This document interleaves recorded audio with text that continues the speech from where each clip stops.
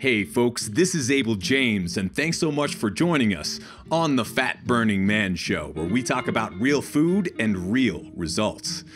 Have you ever tried having too much stevia at once? It's disgusting. You want to spit it out. And there's growing research that says that sugar substitutes can actually mess with our brain and taste buds, especially if we abuse them and we have too much. There's nothing wrong with a little bit of sweetness here and there from stevia, monk fruit, or real food sweeteners, as we'll talk about on this show. But you've got to know what you're doing when you're dealing with the sweet. So to help us navigate this thorny world of home cookery and health, we're here with our friend Anna Vocino, a voiceover talent and stand-up comic who also writes cookbooks and co-hosts the Fitness Confidential podcast. Before we get there, here's a review that just came in for the podcast. This is from Alec, and he says, "Game changer.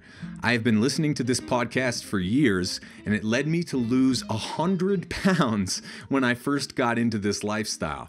I have fluctuated a bit since then, but listening to the awesome guests and Abel's guidance keeps me focused and helps me get back into the right mindset. This information also led me to try and do my part to help by starting my own business in edible landscaping, where I help others grow healthy food so they can achieve what I have. All of this came with the information I learned here on the Fat Burning Man Show. Thank you, Abel." Signed, Alec. 2386. Oh man, Alec, this has so much of my favorite things in it.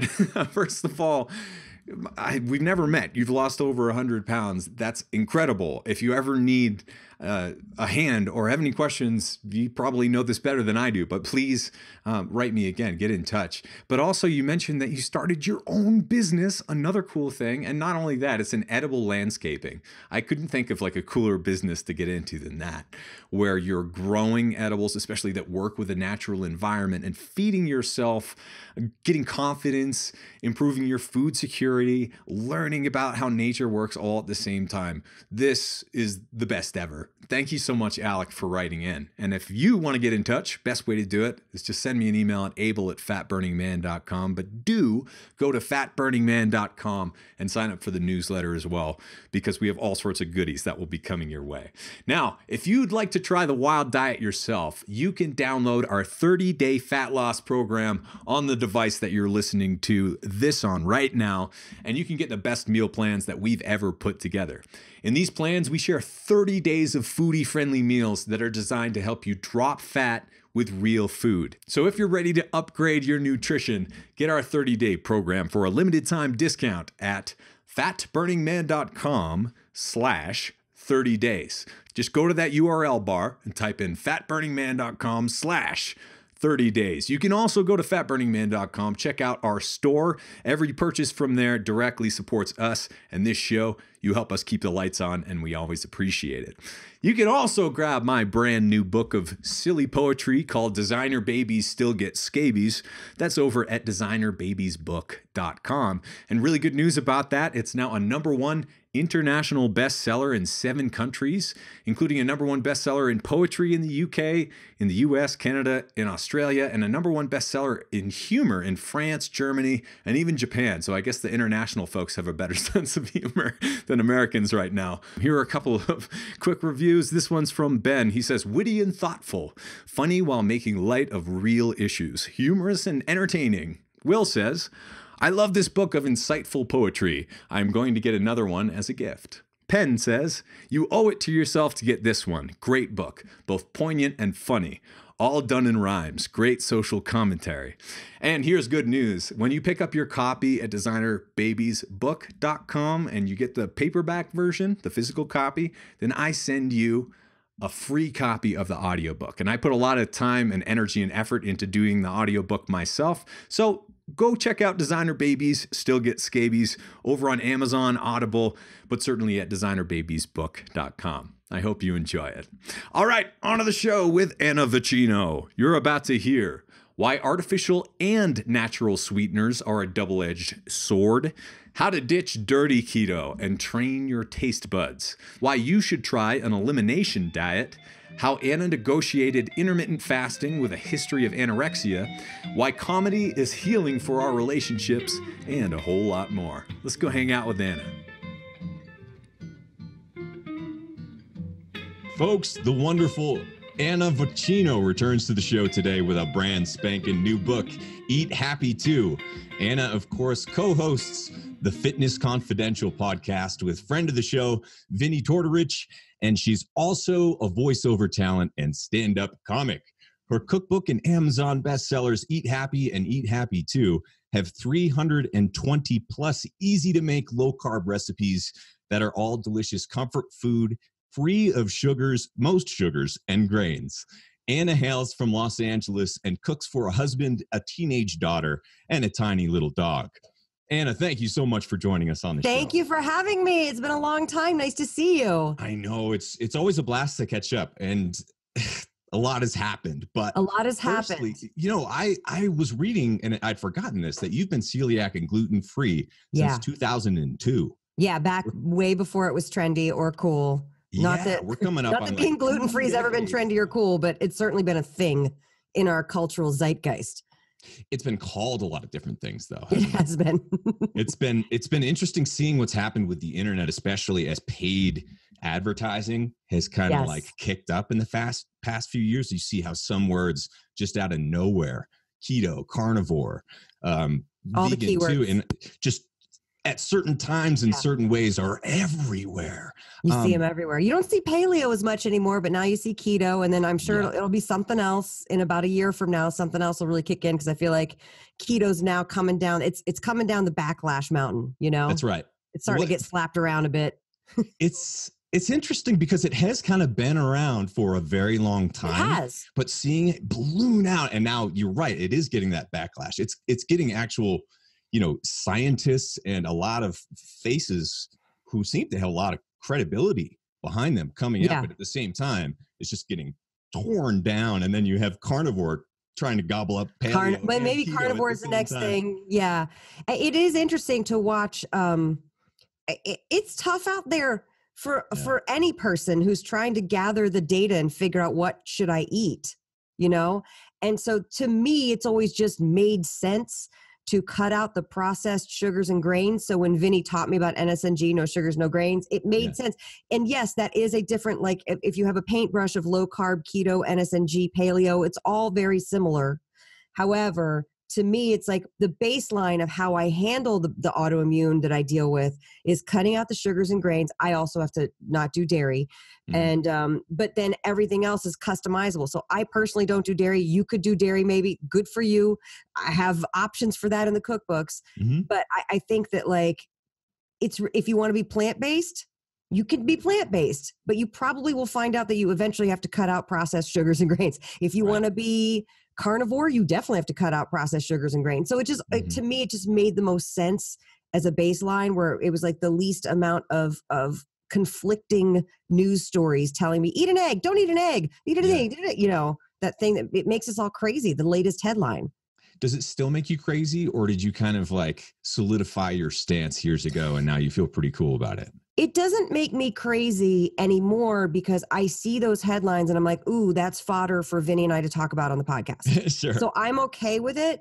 Yeah. When it makes me crazy, and you just have to remember back to when, before you started doing any self-help N=1 nutritional experimentation, that people are coming to this information. They're coming in droves. People are sick. People are metabolically damaged. People want help. And they have a million questions, and you have to go, oh, wait, 8-10 years ago, I had those same questions, or I had the same biases. Oh yeah, I tried Atkins in the 90s, and it was just me sitting in the Publix parking lot eating sugar-free Jell-O in the car, crying because I was like, oh, what carbs? What I mean? Like that was my association when I was 23 years old doing Atkins in the 90s, Right.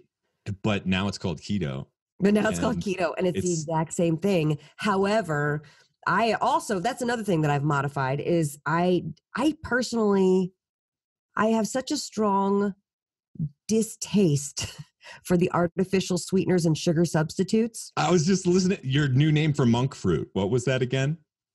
Butt sugar? Butt sugar. Thank you. Yes, that's what, okay. So I forget what I say on the podcast most of the time. And a bunch of people tweeted me about butt sugar. And I was like, what did I say that? Thank you. Oh my God. Now you just put you've just crystallized a lot of stuff. I'm like, oh, it's too much. I'm too old to remember all these things. You're welcome. But anyway, the point is, and I share it with you, you need to we can, and sometimes do use monk fruit, stevia, sure, erythritol, and that's fine. You can do that. We've tried pretty much all of them, but me too. They're all a double-edged sword. They are, and very easy to abuse. There's no free lunch either with sweetness. So I would love for you to just, I know you forgot everything you said on the podcast, but I love what it was. So what's your take on natural artificial sweeteners, right? The ones that you're allowed to have kind of? Yeah, I believe it's called now, it has a term that I've seen thrown around called dirty keto. Okay. Which is basically you're kind of substituting everything you ate in the standard American diet with a acceptable keto substitute that won't spike your blood sugar. So that means you make a pizza crust with pork rinds and cheese, and or you make a dessert, a cheesecake, but it has erythritol or some sort of sugar substitute or artificial sweetener or Splenda, and you're not really training your taste buds to get off of the sugar. I cannot speak to the science of whether that stuff actually spikes your blood sugar. I'm not a scientist. I am a taste expert, meaning like literally my palate. I have a good palate, and to me that stuff tastes crazy. So I don't like to use it.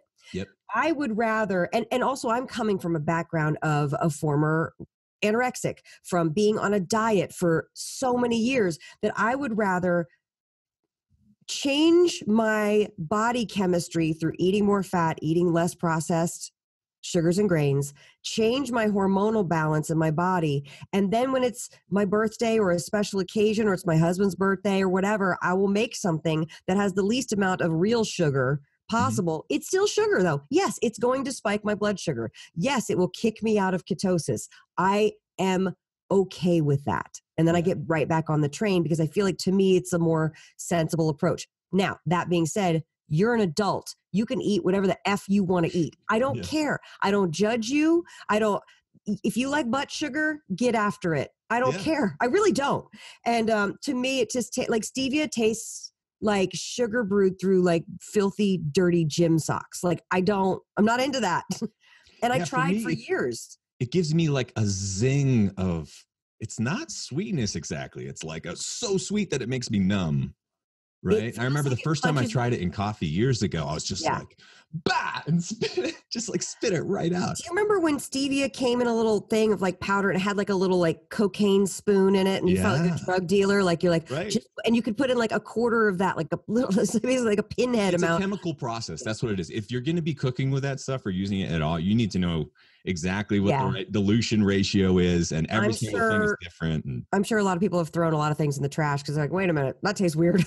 Yeah. And I get it. However, I want to come at it at a more holistic approach. And that's why there's no nutritional information in the book, because it's food. Yeah. That's how we do it too. And as a former dieter and expert at counting fat grams, carb grams, macros, micros, calories, in your head, I know the Weight Watchers points of all the things, like, because it's so ingrained in us. And I want people to be free of that and feel like, I can start to trust my body, and I can focus my energy on other things in my life. Right. It's worth saying though, that is, I've realized, a skill, right? You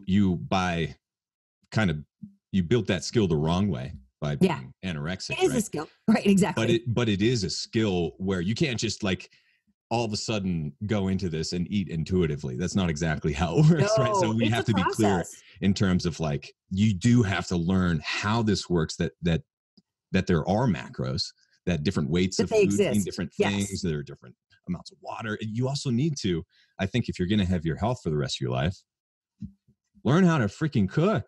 Get in the kitchen, take real food. I want to get every American into the kitchen. That's my goal. And we're losing them. Our kitchens are hemorrhaging right now. Well, listen, I did a book signing in San Diego on Saturday, and so many people came up to me and said, I literally had never set foot in a kitchen. I bought your books and they taught me how to cook. So now I can watch. I know. And that's what I go, I've done my job. Yeah. You know what I mean? And all you had to do was buy a couple cookbooks. Great. Like that's a pretty sound financial investment.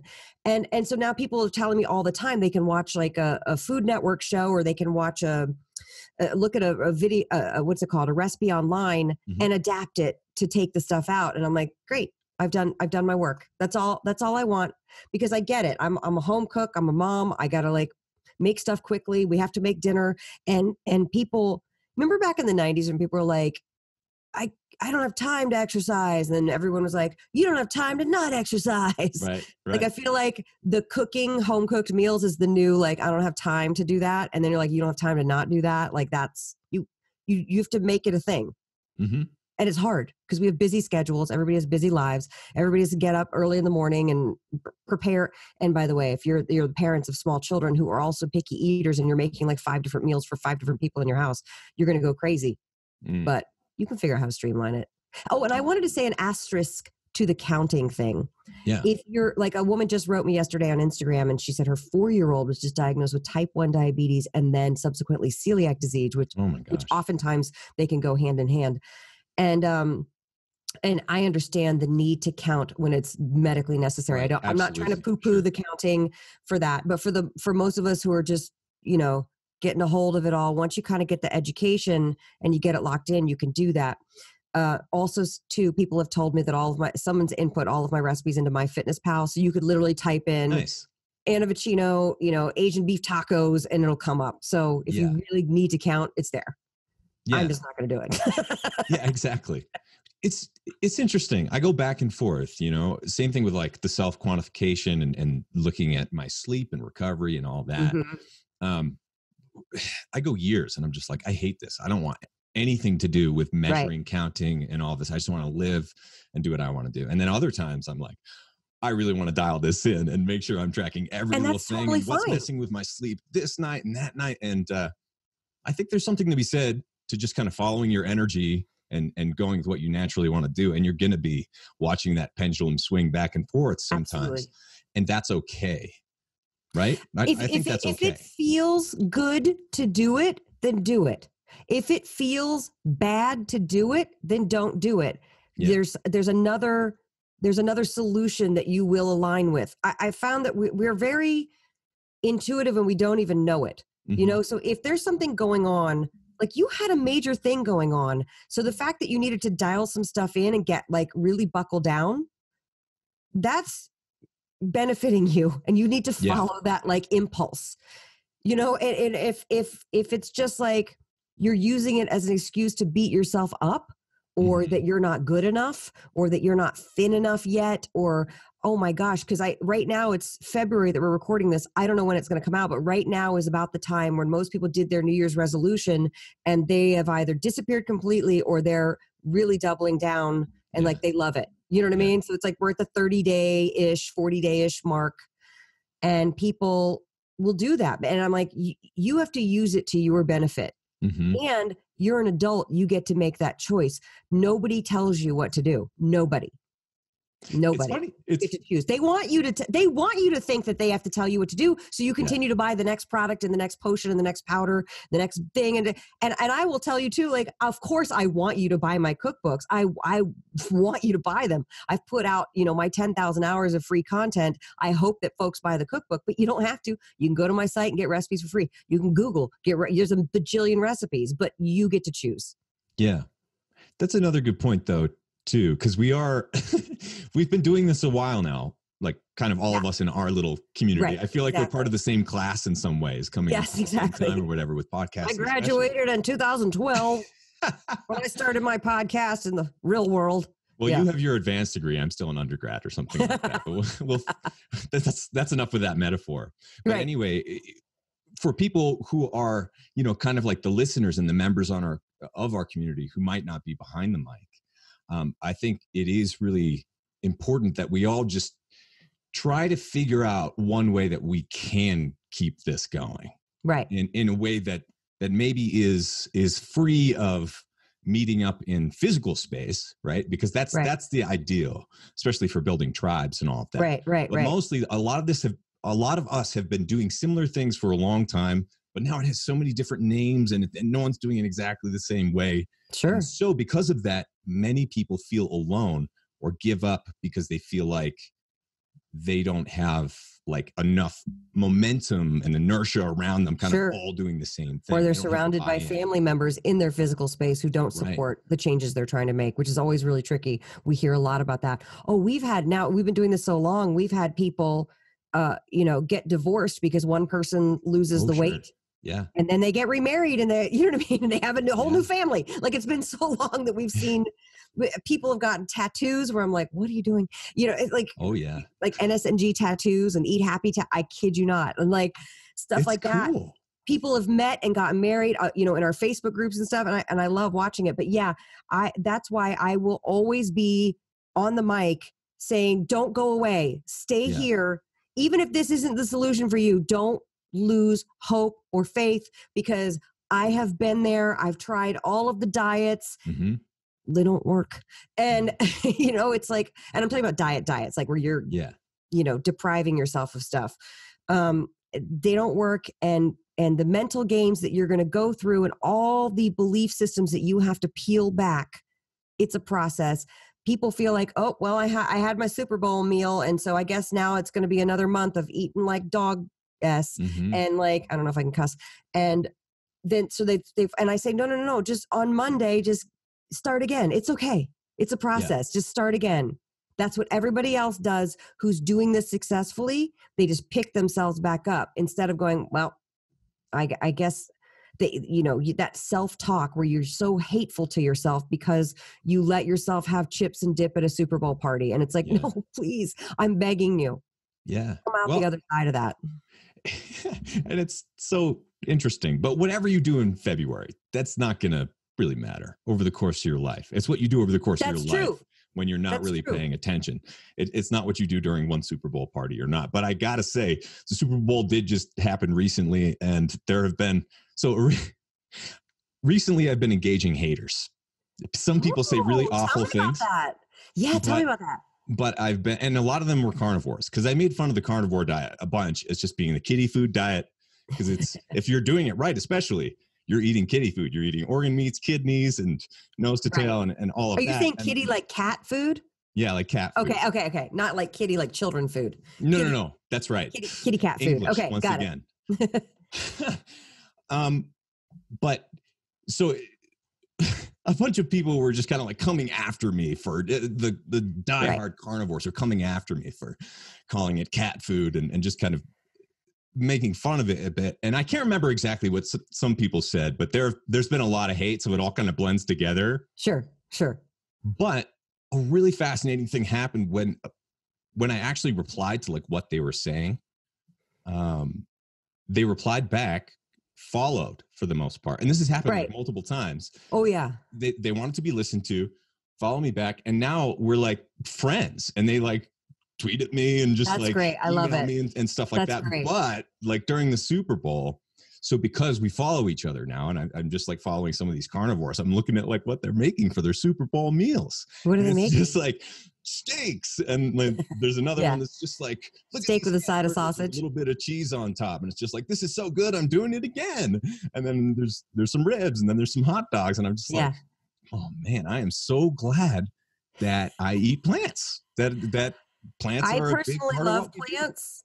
And I spoke to a lady this weekend at the San Diego book signing, and she said she's been carnivore since October, and it's really helped her. She cured like some periodontal stuff that she had, and it's cured some other stuff. And I'm like, that's awesome. And I brought the fun thing about when I do book signings is that I try to get people to bring dishes from the book, and I brought the corned beef brisket with cabbage for I know, and Barnes and Noble will let me set up, and we generally have like a potluck, which is really fun. And I hope nobody's poisoning their food and bringing it. I hope no haters show up with poisoned food. But I trust that people are good at heart and want to bring yummy things. Yeah. But no, I brought a corned beef brisket in the slow cooker with the cabbage in it, and oh, that sounds so good. Which is on my website, by the way. I leave that up because I want all the St. Patrick's Day people to have a low carb option to go with their green beer. Hard to do, yeah. So, but she said, I said, you won't even have the cabbage. She goes, nope, I just have the meat. And I was like, whoa, like I'm still wrapping my brain around the whole carnivore thing. Yeah. Well, okay. So I don't want to just like throw anyone under the bus. I think No. anything can be good or bad. Yeah. And the point is, though, is that especially on the internet, everything becomes a meme of itself and just turns into a tiny little Totally. reductionist cartoon and doesn't even make sense Totally. anymore. But like from what I understand, if you're doing it right, carnivore is an elimination diet of, excuse me, an elimination. Oh my God. Oh my An God. elimination diet of A imitation plant foods. diet. Yes. And there are a lot of things in plants that are good for us and a lot of things in plants that are bad for us. Sure. Yep. That goes with meat too, though. So I think if you're going to go carnivore, then you might as well try other elimination diets and see just where that line is for you, because that line will always move.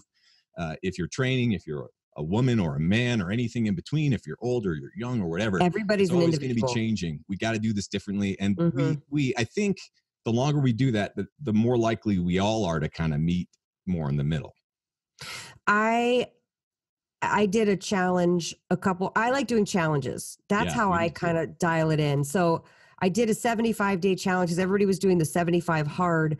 And so I did my own version of it, which was 75 days with not a cheat sip of alcohol, no sip of alcohol, no bite of dairy, not even a cheat, because dairy's one where I'm not supposed to have it, but that's one where I'll cheat and then I get really sick and then I'm like, oh. Yeah. And no cheat bites of carbs. So nothing for 75 days. And I took my blood work at the beginning and my blood work at the end. And my inflammation markers went down so much. It was kind of like, oh, okay. Okay. I get it. So now you can be more intuitive based upon that dialing. Based upon that, knowing that like, okay, if we push this too far, it's going to be. So I did one a few years ago where I did a raw, it was mostly raw, but it was definitely just plant-based, but no grains, no sugars. So it was just fruit and vegetables and a little bit of avocado and olive oil, but barely any. It was supposed to be a low-fat, low-protein. For 3 weeks, I did this. Wow. And the theory was that I was trying to test. And again, this is a theory within myself. This doesn't apply to anybody else but me. So I'm not like making this recommendation at all. I wanted to see, what kind of effect that would have on me. So I did the blood work at the beginning. And what I did was there's a certain amount of Epstein-Barr in my system, old antibodies. And because there's a lot of theories that sometimes Epstein-Barr and viruses kind of kick in. And so I had mono when I was 23, and that's kind of when the celiac symptoms started. And then I was diagnosed at 28. So I just wanted to kind of test it out and see like what's going on. And I tested the Epstein-Barr antibodies in my system, and they were just all old antibodies running through the system before I did the thing. And then about a week into doing this, I was so incredibly sick. It felt like the flu. I had influenza B in the past, and I thought, oh my God. And then I was like, I wonder if there's sometimes, okay. So I went to get the blood work 2 weeks into the 3-week experiment.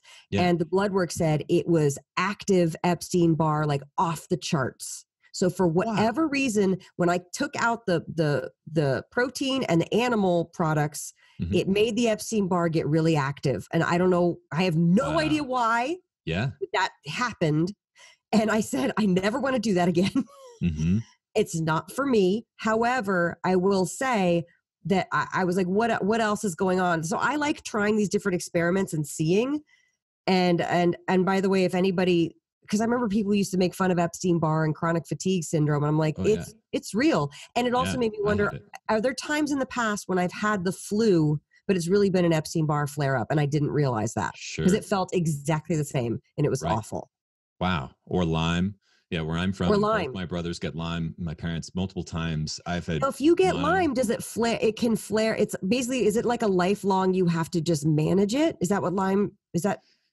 I don't know anything what about I understand, and from the people around me who have had it, yes. Yeah. And it's one of those things that can flare up kind of whenever. And viral infections can be like that, right? Yeah. It's just, you kind of have this now and you're going to have to deal with that and hope that you never get low on sleep or too stressed out. Right. Or eat the wrong thing or whatever, because then you're just going to. How is that ever going to happen? We're all low on sleep. We're all stressed out. Yeah. We're all like, oh, I'm too tired, and you eat the wrong thing. Right. So I think we're all damaged. You have to realize that there is some sort of margin that you can play with, but for the most part, with your habits that's where you have to be really careful. You have to set up the right ones. True. You got to get in the kitchen. You have to learn how to shop for clean foods, or get some way of making sure they get close to your physical body. That can be really difficult sometimes when you're traveling. Absolutely. When you're on the road, it can be really hard to eat clean or cook, but you can do it most of the time. You don't have to do it all the time, but you can do it most of the time. Well, you know what? I'm glad I've experimented with fasting over the years, because traveling is the time that I'll choose to fast. Absolutely. Because if you're, it's good. I actually was very afraid of fasting at first because of the history with anorexia. I was like, I can stop eating. Like, I have that memory bank from being 16 to 18 and just not eating.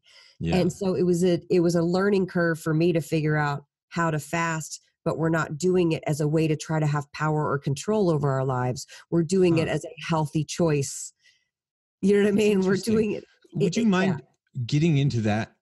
How you thought that through? Because I didn't go through that same experience with fasting. Obviously. Yeah, it's funny because fasting is certainly easier when you are low carb and you're in dietary ketosis, as opposed to running on glucose or glycogen or whatever. I don't even know the science terms, so don't listen to me say science. Most of the scientists don't know what they're talking about either.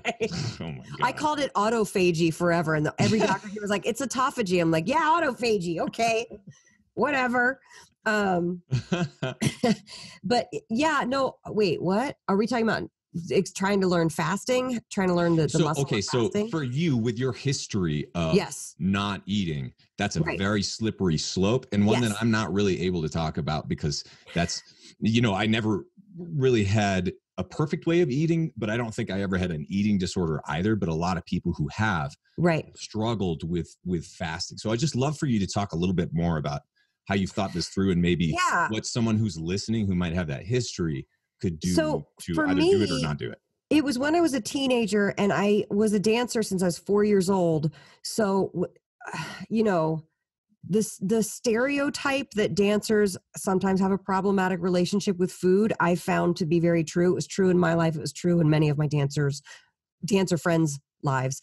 And I, also too, that was in the 80s and 90s, where we were all doing low fat and low calorie.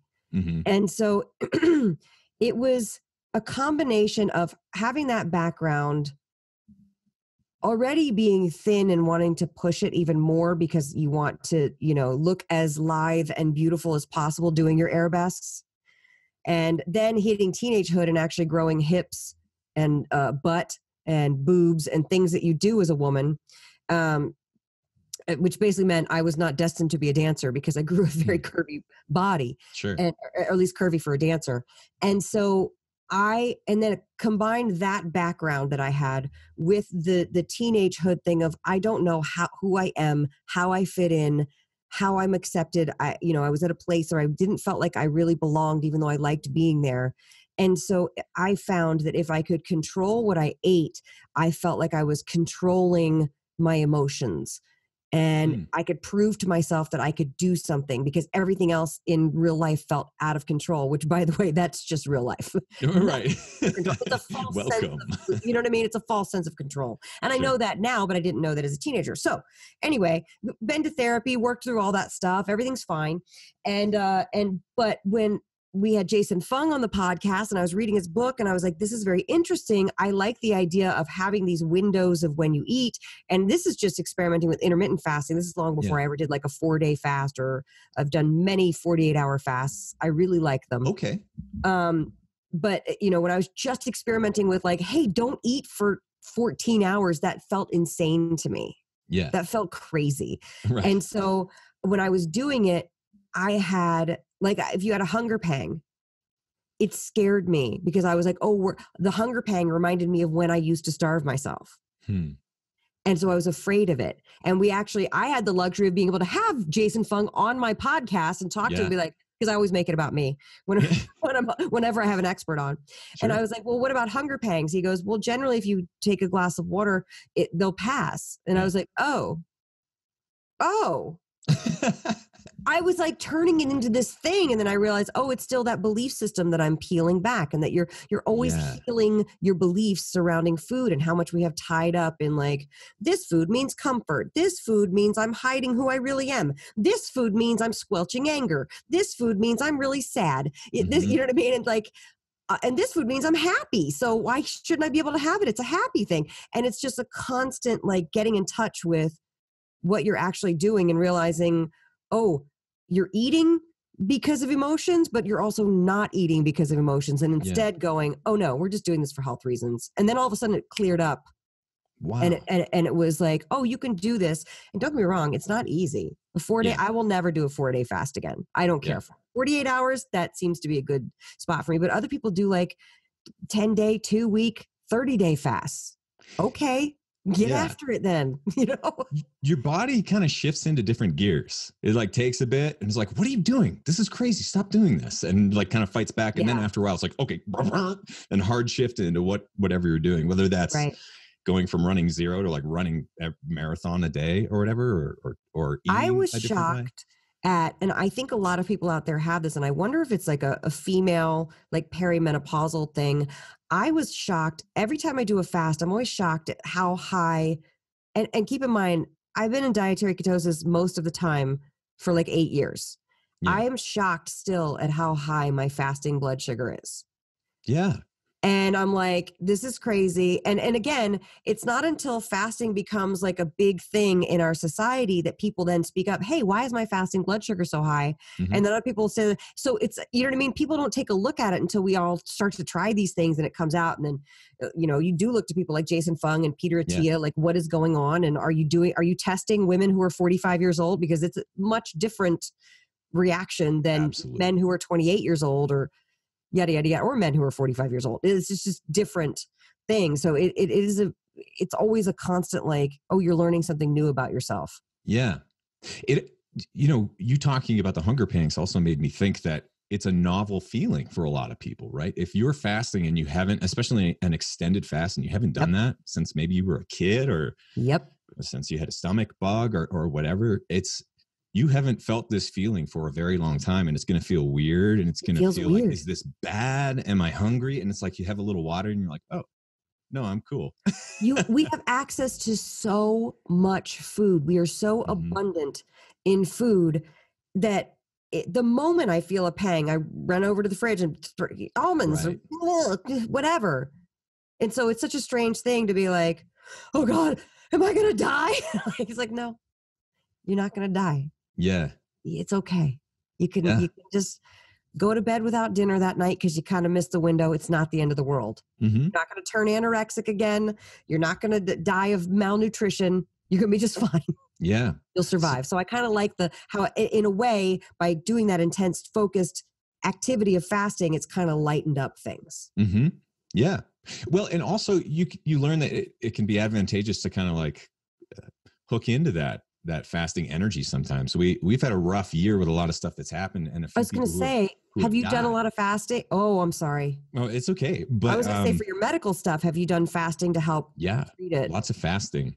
But also, so fasting as we were recovering, and just for people who haven't heard, about 6 months ago, Allison and I, my wife, were at a rental and there was a gas leak, multiple gas leaks actually, and we were poisoned by carbon monoxide, and really, really rough. But coming back from that, it's insane. We just, I fast. I couldn't eat.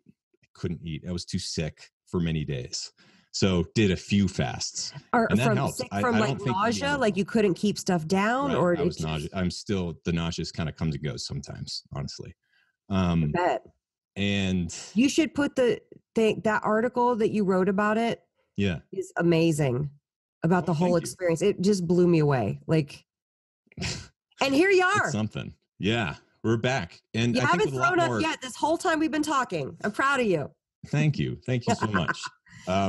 But this is what we want to do. This is why we're here. Right. Actually, when I was sick, one of the most frustrating things was not being able to work, not being able to be in touch with people like you in our community and all that. But anyway, what I was saying was, during times of grief or just rough stuff happening in your own life or really high stress, sometimes you don't want to eat, or at least I don't. Yes. Like if I'm just clobbered with really bad news late in the day, and normally I eat my meal or meals later in the day. But if I'm just clobbered with something really rough or I'm really stressed out, I kind of don't want to eat. And going to bed with just a little snack instead of dinner, or sometimes not even anything, feels really good the next day. I feel terrible that night. I just feel awful, but I don't want to eat anyway. And then by the next day, it's like, oh, I feel refreshed. My body was able to kind of, I think, rest from food for a while. And when you're able to do that and you get out of your body's own way, it's amazing what it can do to come back from almost anything. It's incredible. I will say my inflammation markers, which by the way is always for me personally, my most red flag markers are for inflammation. I don't really have an issue with high, A1C or any metabolic panels, or luckily, but it's inflammation. It's the homocysteine. It's the CRP. Is that right? C-reactive protein. Yeah. See, again, I get confused on the things. I have to look at those because dealing with the autoimmune, my immune system's always tamped up, and we're trying to tamp it down. And that was another, doing the blood work at the end of a 4-day fast. I was like, oh, wow, you really do give your body a break. And if you're not putting anything in, you can just kind of start to heal. And that being said, I never want to do a 4-day fast again. Well, everyone has that different line. I feel okay doing 3 days. After that, I'm kind of ready to be day done. 4 was pretty brutal. That's why I was like, I wound up having a cup of chicken broth 4 hours before I was supposed to break it. And I was like, you know what? We're done. Let's take the wheels off, because that's important. That's really important though, right? Yeah. I think for people who are listening, it's definitely not a more is better type thing. It's not this all-American, we're going to fast more than you and be better. Well, I think that's where the disorder comes in. Right. And listen, if I got a really crappy diagnosis, or if I had an experience like you did, that would be the first thing I would do, is explore fasting. If it was a cancer diagnosis and having to do any special medical treatments, I would 100% say, okay, let's steel ourselves we're going to actually have to do some extended fasting to help heal this. And who knows, maybe one day in my future, I might have to deal with that, but knock on wood, we don't know. We don't know what's down the road for us and what we're going to experience. But I'm glad that I have had this experience to bring it back to traveling. Yeah. You might find yourself not eating for 10, 12 hours because you're flying somewhere and the food is garbage, or it all has gluten. In my case, I can't have that, or you know what I mean? And then you're like, okay, I'm glad I had that touch point of being able to do this. So I'm not like, oh my gosh, I'm starving. Or I always bring almonds with me on the plane. And now very often there's somebody with a nut allergy on the plane, and you can't open a bag of nuts on the plane. You'll make them sick. And so you're like, okay, well, that takes care of that. Yeah. We're not opening the almonds.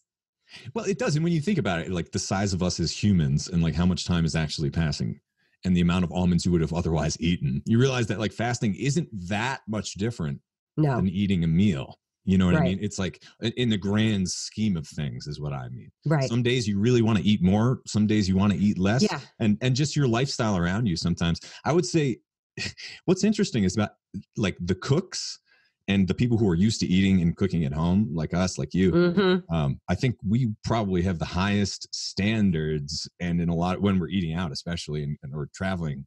And so it makes it easier to fast because you've been burned, right? Haven't you? It's oh, I'm so hungry. I'm just going to break my fast with this and get something. And it's and then you get sick and you're like, oh, not worth it. Why'd I do that? I know. Listen, I've had a why'd I do that moment. It's all the time. Yeah. And by the way, that's part of the learning process and figuring out what your boundaries are. Because most of us have been told by the diet industry what our boundaries should be. And we try to live up to this ideal and it doesn't work, but you have to learn what your own boundaries are. Yeah. And that's also part of the process. And they move. They move. They do move. Sometimes they, if I order the burger, no bun, and then, no cheese, add the avocado, add the bacon, add the mushrooms, add the onions. That's the go-to. Yeah. If any American restaurant will generally be able to provide that. And no matter what part of the country you're in, that you can find that particular thing. So that's always my go-to. And my husband's always like, you eat so many burgers. I was like, I know. Good thing I love burgers. But if they happen to leave the French fries on the plate, sometimes I can resist those French fries and it's not a problem. Other times I'm like, I just want to eat those fries. And then you're like, oh God. wouldn't do that. The oil and the things, and That well, oil, also man. too, the oil they use at restaurants is garbage, and it's pretty tough when you have a sensitive stomach and you know that oil will set it off. Mm-hmm. So sometimes it's just better to be like, nah. Honestly, it's better if I just have a vodka soda and don't eat anything. It's better if I have alcohol in my stomach than the oil. That's the scary thing. Not all the time. Obviously, I'm exaggerating. Good God. They're like, girl, you need help. Now the comedian is talking, I guess. Yeah. But let's talk about that, because I think one thing that's happened recently is words have become even squishier than usual. Yeah. And well, especially the carnivores came after you because you called it kitty food, and they felt mad at you. They were mad at me. They felt mad. But now we're friends. We're friends. I don't know. Maybe I ticked them off again, but I don't think so. They seem like solid people who, for the most part, I do want to say most people who are able to dedicate themselves and really get passionate about something like that are the ones who are doing it right for the most part. True. That's true. Yeah. So I think that's worth saying. But language. Language. It's getting trickier and trickier, and so is comedy. It's harder to say things. We're not allowed to talk about certain things. Well, how do you handle that? My husband and I, he's also a comic, and about 2 years ago, when our daughter went off to college, we had a unique opportunity and idea that we were like, here, as a female comic, one of my pet peeves is watching dudes go on stage and talk about being married and being, a father. And not that they're not allowed to, of course they're allowed to talk about it. It's great. But I'm always want to know, like, what's her perspective? Hear from her. Like, what does she have to say about him being, that way? Or her, is she really crazy? Or women be shopping? Like, I hate that kind of a joke. You know what I mean? Sure.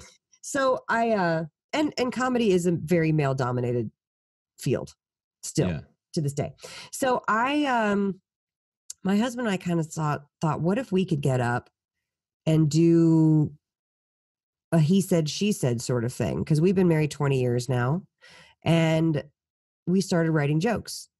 And we actually, in the process of writing jokes, healed a lot of crap that we had never discussed. We had never discussed. We don't talk about our wedding because it was a shotgun wedding. We don't have any pictures up of our wedding. And so then we started writing jokes about our wedding. And this is a true story.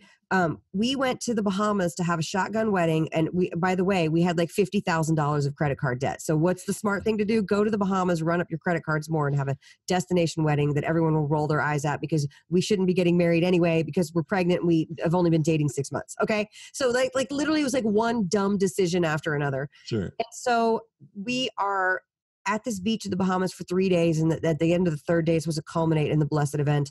And Gloria Steinem was laying out next to us on the beach all 3 days. And and my husband was like, oh, if only there was a sign that we shouldn't get married. It was like, hello. And for those youngins out there who don't know who Gloria Steinem is, she's like the most iconic woman of the feminists of the 20th century, moving feminism forward. Yeah. And so I actually went up to talk to Gloria Steinem as a 25-year-old, knocked up, wide-eyed innocent. Yeah. And I told her, I was like, you know what, Gloria, can I bend your ear for a second? I'm here. I'm in the Bahamas. I am pregnant. I am throwing up every day. I feel, which is a whole other thing. I didn't realize I had autoimmune, and I threw up every day till I was 6.5 months pregnant. That's another thing. Gosh. So I was like, I'm miserable. We're getting married because we're Italian, and that's what you do when you get pregnant. And we didn't have a lot of like touch points. And I go, what should I do? Is this right? And she goes, get married. Gloria Steinem. Wow. She said, get married. And I was like, That's well, okay. I know. And so basically, long story short, we started writing jokes about every aspect of it, like what it's like to raise kids, what it's like to be with each other, what money is like, what sex is like, what it's like if you're going to make a long-term relationship work. And by the way, it's not just for people who actually get married. Who cares? If anybody who's ever been in a long-term relationship, it's fun to get up there. People identify like, oh, I'm more like her, or I'm more like him. And we talk about the truth in our relationship. And that's how I believe that we're able to get away with some of the stuff that we get away with.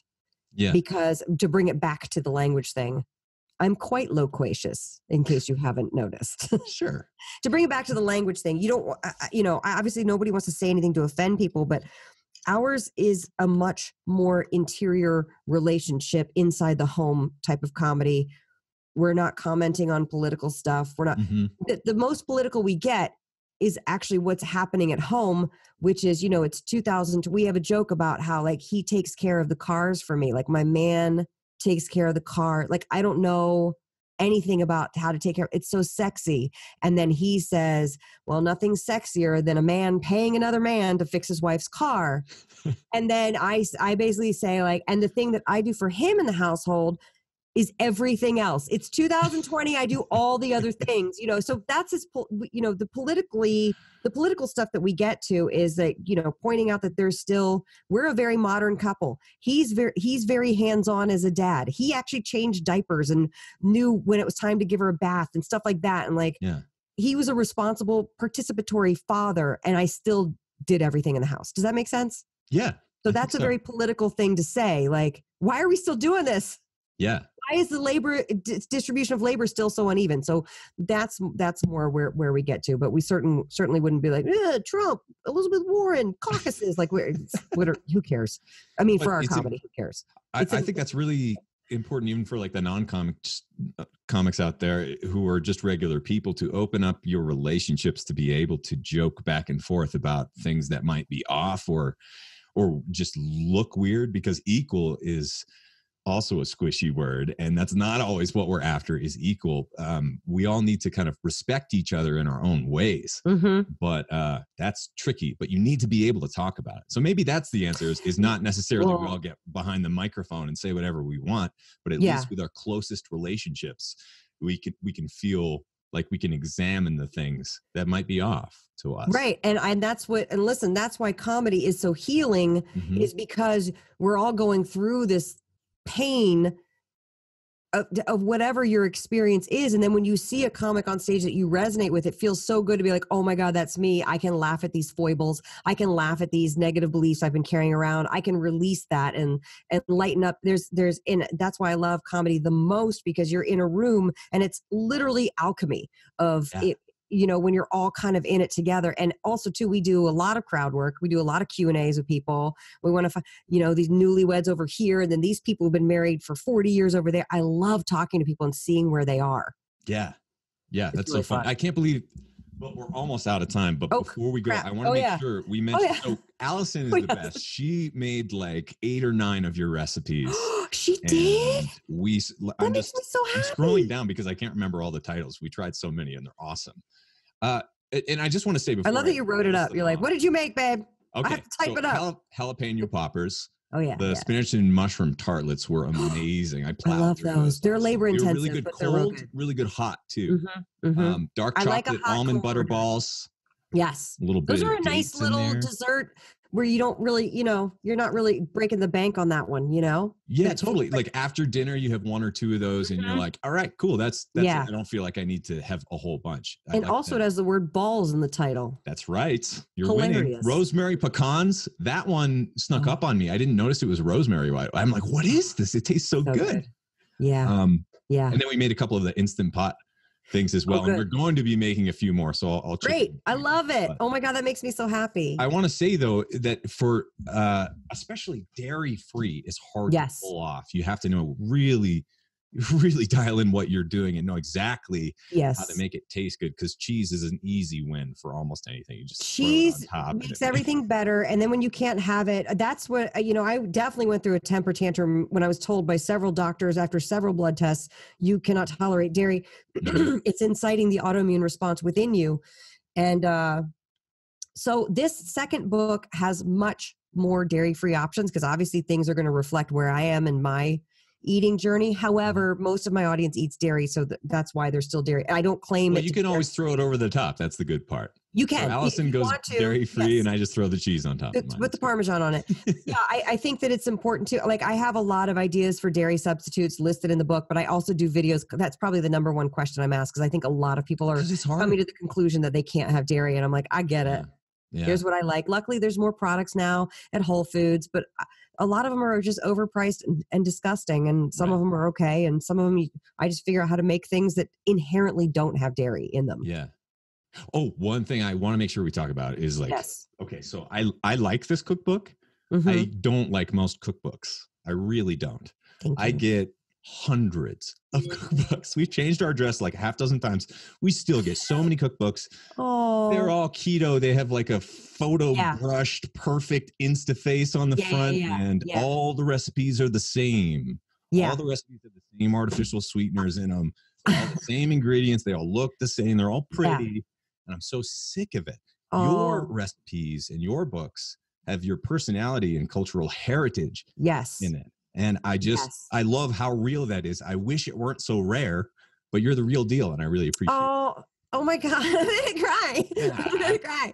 No, that's so nice. And thank you. That is the highest compliment, because obviously I put my heart and soul into this. And because I was told before the first book that it would never be successful by many people in publishing, because I'm not, like somebody said, like, you should pair up with a celebrity chef. I was like, why would a celebrity chef pair up with me? Like, they would just do their own book. Anyway, I was told such crazy things, but what it did to me was make sure my quality control was on point. Right. So I test these recipes. I have friends test them. I make sure everything's great. I feel like I got much better with my food photography in the second one, and that's always evolving and very fun to do. And now I've like sunk some money into some cool lenses, and I've had a good time with it, but it is all 100% me. This is me. So if there's anything you don't like about it, it's my fault. It's on me. I take full responsibility. And no, I will not put carb grams in the book. Sorry. Don't do it. I'm not doing it. We're not doing it either. Anyway, Anna, please tell folks where they can find your book and you and what you're working on. Eat Happy 2 is available at all online booksellers like Amazon and Barnes & Noble, or indiebound.org is a great place to find a local independent bookstore near you, and you can order it that way. I'm at annavocino.com. I have a ton of free recipes there. You can also sign up and get a free recipe sampler, so in case you want to try some things before you want to sink money into the books. Instagram is my favorite of the socials. Mm-hmm. I do have a very active Facebook group, Anna Vocino's Eat Happy Facebook group, but Instagram is my favorite because then I can just kind of show you guys what I'm doing, what I'm making for dinner, what I'm doing with my life there. I have more fun. I like the stories. I'm a fan of the stories. Yeah, I could see that. Yeah. Stories are fun. I feel like all comics should be on the stories, because that's a great way to just have like short little funny bits of your life. I got to get on there. I've been get on there. How you're on Instagram? Yeah, but not really. Kind of. Not really. We'll see. Are you doing examining. Anyway, all of you listening out there, Eat Happy 2 is the name of this cookbook. I really enjoy it. We don't say that about many cookbooks. So go out there and check out Anna's work. Anna, you're the best. Thank you so much. You're the best. Thank you for having me. This episode is brought to you by listeners like you and Future Greens. You want my number one health tip right now? Get your greens in every single day. I've been getting my greens on every day for coming up on, well, almost every day, let's be honest, for coming up on almost 10 years now, and I believe it makes a monumental difference to my health, performance, and overall well-being. Why? Well, most of us eat too many acidic foods like meat, dairy, or sugar and other junk carbs, leading to an unbalanced pH level in the body and more than our fair share of toxins. I don't know if you've ever tried greens supplements, but most of them taste terrible, like fish tank. And if it doesn't taste good, I won't drink it, no matter how good it is for me, especially if you're talking every day. There are tons of supplements out there packed with cheap fats, sugar, fillers, and caffeine, but we have a much better option if you're looking to increase your energy and your health. So when Allison and I are on the road, we always take Future Greens. Future Greens is a concentrated superfood powder made from 15 organic fruits and vegetables, plus 6 additional superfoods, as well as digestive enzymes. So in less than 60 seconds, you can get the nutrition of over 20 fruits, veggies, and adaptogens, all with less than 1 gram of sugar. Future Greens is packed with vitamins, minerals, and filling prebiotic fiber from whole, organic veggies, sprouts, algae, and berries, including kale, beet, parsley, collard greens, cauliflower sprouts, broccoli sprouts, spirulina, chlorella, blueberries, raspberries, and much more. Imagine the time and expense it would take you to buy and prepare all those foods separately. Trust us, we've tried, and Future Greens makes it a heck of a lot easier. Our ingredients are harvested at peak freshness and potency and immediately concentrated and dried using cool temperature processes that preserve the energetic and nutritional integrity of all the ingredients. Whether you're looking to strengthen your immunity, cleanse your system of toxins, alkalize your body, diversify your diet, or boost your energy without caffeine, Future Greens is your new best friend. And as a listener of Fat Burning Man, you can get a 20% discount to try Future Greens yourself. So to get Future Greens from Wild Superfoods and your special Fat Burning Man deal, just visit fatburningman.com/greens to get 20% off when you subscribe and save. On top of that, you'll get an extra bonus that I can't even tell you about right now, but just visit fatburningman.com/greens. We'll see you there. Well, hey there, listener. This is Abel one more time, and I just want to say thank you for listening to this episode of the Fat Burning Man Show. If you liked it, don't forget to hit that subscribe button wherever you might be listening to or watching this show right now. And if you have a second, please leave me a quick review for the Fat Burning Man Show. I read every single one of them, and every time you leave a review, it gives us a little boost in the rankings, and that helps other people find this show. And if you can think of someone else who might enjoy and benefit from this free show, please take a second to share it with a friend or a family member. And if they're like, what is this Fat Burning Man thing? That's a really silly name. You could be like, you're right, but here's the deal. We've recorded over 250 episodes of the Fat Burning Man Show with thought leaders in health from all over the world. And so far, we've won 4 awards, hitting #1 in health in more than 8 countries internationally. We have more than 30 million downloads already, but we're just getting started. I can't believe any of this, by the way, and couldn't do any of this without you, so thanks once again. But here's some more good news. You can download and listen to every single episode of the Fat Burning Man Show for free with 0 outside advertisements, no outside sponsors, and no corporate overlords. All you have to do is type in fatburningman.com. I'll give you a second here just to type it in, fatburningman.com. And you'll get all the show notes, transcripts, and video and audio versions for all the past episodes of the Fat Burning Man Show for free. Better yet, enter your email at fatburningman.com, sign up for my newsletter, and I'll even send you a quick start guide so you can take your health into your own hands right now, along with a few of our ridiculously tasty recipes as a special thanks for signing up. Once again, just go to fatburningman.com right now, enter your best email to get your free goodies with a bonus surprise straight to your inbox. This is Abel James signing off. Thank you so much for listening once again, and have a great week.